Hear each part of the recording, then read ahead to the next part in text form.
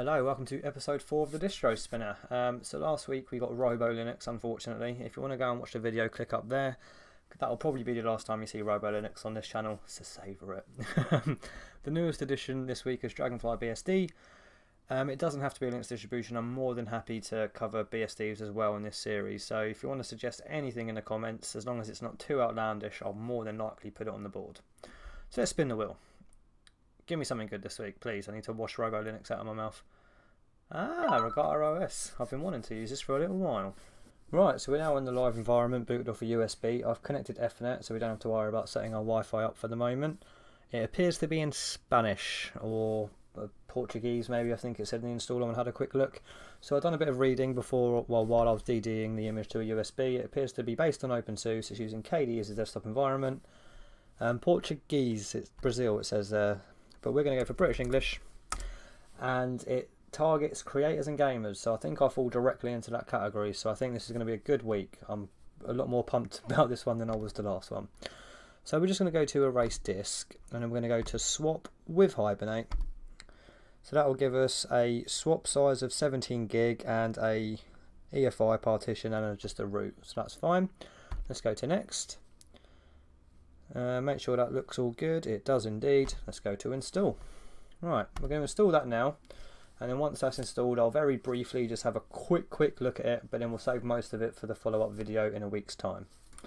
Okay, so we've booted off disk here, and it's come up with another little thing here. So let's just configure this with the right settings, and we should then get to the desktop. Let's go to next. Let's change that to Europe. And then change the time zone to London. Okay, let's go to next. Right, English UK, and we want it to be on English UK. Has it just got the English UK default? Oh dear. Let's go for extended with Win keys, extended with... Let me just test what this one's like. Yeah, that's right. That's right. That's right. Yeah, I think that's all good. We're going to go for that. If need be, we'll change it later. Let's go to next. Okay, let's set up our user accounts. I was about to say we didn't do this in the installer. I don't know why I didn't think about that. Okay, so it automatically checks these two boxes for you here. Log in automatically and use same password for administrator account. I apologise by the way because I'm sort of looking at two screens. I can't mirror it yet until I'm in the actual distribution. Right, set time zone to Europe, London, system language, English, United Kingdom, numbers and dates locale, English, United Kingdom, keyboard. We'll see how we go with this keyboard setting. We might have to change it. Right, configuration not writable. Oh dear. Okay, and we now need to do another reset. You may now restart into your new system or continue using the live environment. Okay, we're going to restart now. I like that logo.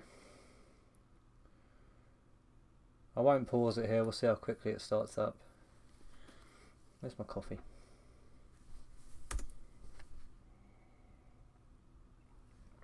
We'll catch up with the capture screen. Okay, I've got the logo on my screen. It won't appear on this screen, I wouldn't have thought, until I mirror the displays. Right, I think we are in. Yep, language looks all good. Okay, nice wallpaper, I like that. So we are connected with Ethernet. I'm going to turn Bluetooth off. No need for Bluetooth to be on. Alright, as I say, we're not going to go through too much here. Oh, I've not even got the screen more mirrored. Let me just mirror the screens for a moment. System settings. Let's go into monitor. I'll show you the system settings. Right, so we want to go to display and monitor, and I just want to go to unify outputs. And then I can stop cramping my neck looking over here. Boom. Right. Okay. So I'm just going to quickly see what it's installed with, and then I'm just going to leave it like that, and then I'm going to come back in a week and I'll tell you how I found it. So what do we have? We have Regatta OS Game Access. Access your window games from Regatta OS. Interesting. We have an update as well. Let's grab that update. Huh, Regatta OS game access. Interesting. Okay, I'll have a look at this in the follow-up video. Very cool. Right, let's grab that update. Oh, wrong one, that's the notifications. There we go. So it's OpenSUSE 2020 update, and it's a security update for libsolve, libzip and zipper. So let's just go to install updates, and we'll let that do that. Right, let's see what we've got then. If we close that, no, let's close this. Okay, update is all done. We have more updates now. Okay, let's quickly grab them as well. So let's just go to install updates, and I'm going to leave it to do that. Oh, we got an error. Requires wind staging 32-bit. Right, I'll do all of this off screen, and then we'll get to this all in the follow-up. So let's just have a look at what it comes installed with. Applications wise, so it comes with toys and Regatta